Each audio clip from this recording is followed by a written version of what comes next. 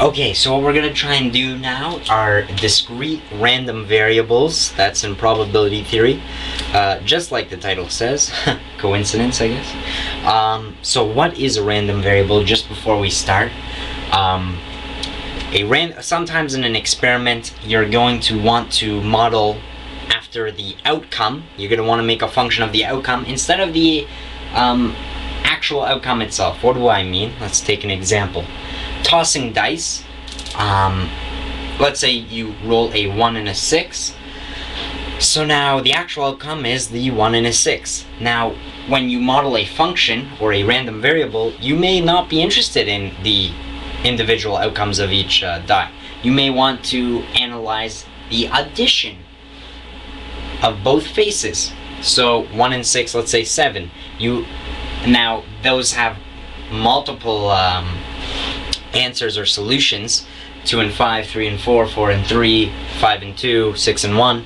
And so it can get pretty interesting, especially as time goes on. These applications to probability theory get pretty interesting, I think, anyways. So let's take an example now. We're actually going to take an example of tossing 3 coins, and we're interested in the number of heads. So we're going to look at y being the number of heads of the coins. So that's the coins landing head side up. Now there are 4 possibilities for such a situation. Either there are no heads face up, 1 head face up, 2 heads face up, or 3, all 3 coins. So let's look at that. So the probability of 0, when y is equal to 0, we have one situation of tail, tail, tail. Now the probability of when y equals 1, we have a few situations, obviously. We have head, tail, tail. Then we also have tail, head, tail. And then we have tail, tail, head. I think that should make sense. These are equivalent probabilities, obviously different situations. I'm not equating the situations, just their probability of happening. Then we have the probability of y equals 2. So 2 heads face up, same situation, or similar. Head, head, tail, which is equal to tail, head, head, which is equal to head, tail, head. I mean, you just have one tail that gets shifted around between the 3 coins. Here you have one head that gets shifted around. It could be any one of the 3 coins. And now, when they're all heads, well, that should be, you should get that one. They're all heads. One situation. So now, if you look at this, if you look at all the situations, we have 1, 2, 3, 4, 5, 6, 7, 8. 8 different choices. Now that means that head, head, head, that is 1 out of the 8 possibilities. Now this is 3 over the 8. Getting y equals to 2 are 3 out of the 8. Same with when y equals 1 is 3 over the 8. Let me write that a little bit bigger. 3 over the 8. 3 over the 8, and when it's tails, it's equal to 1 over the 8. Just gonna put that over here.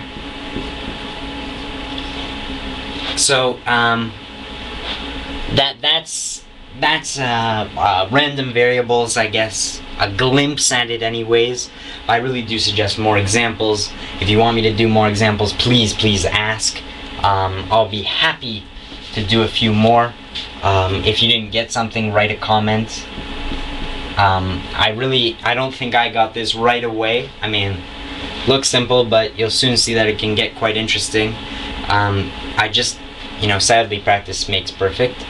And that's, I guess, my suggestion. So now the next step to probability theory is probability mass functions. That's going to be the next thing we're going to look at in this video, and I guess the last thing. And it's just a representation of what we've done right here.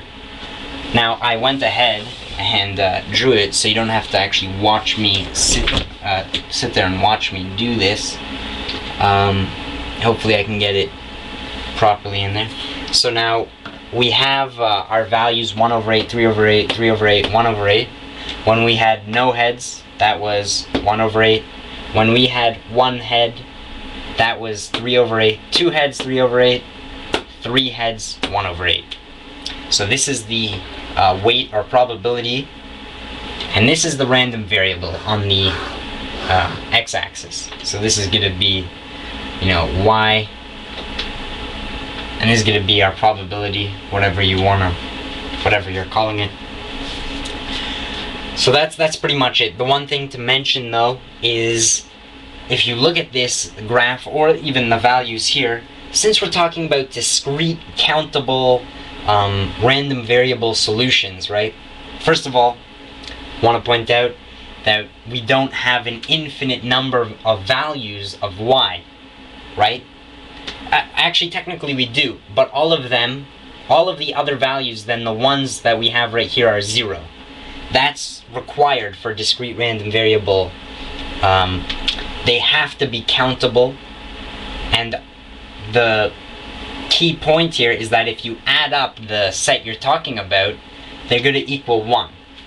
You have to have 100% probability of one of these situations, one of your variable values has to, when you add them all up, they have to occur.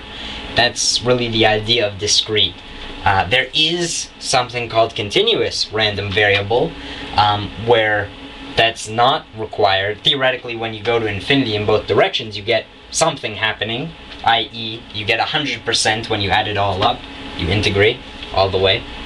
But in this case, we're just adding up 4 different situations, which is, you know, do the math, I guess. 1 over 8 plus 1 over 8 plus 3 over 8 plus 3 over 8 is 1. One of these situations has to occur, which makes perfect sense. I guess we're excluding a coin line landing on its side, but forget about that, I guess. Alright, I hope you liked the intro to random variable probability theory. I didn't like this stuff at first, to be honest, but it grew on me, and I found it more interesting as I went. So hopefully you'll stick with it if you don't like it, and if you do like it, great. I really hope this helped shed a little bit of light on the subject, and I'll keep going with a few more videos if you want. Alright, thank you for watching.